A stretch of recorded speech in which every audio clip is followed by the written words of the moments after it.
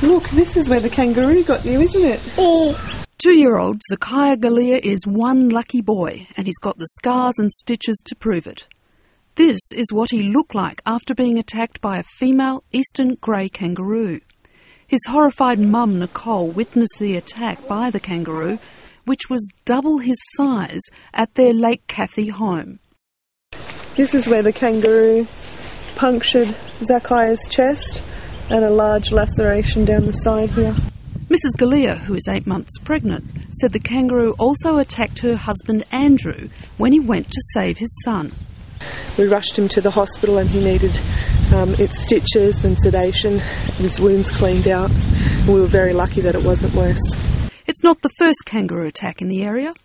Mrs. Galea says last month her neighbours were also attacked in a place where houses and kangaroos are close to each other.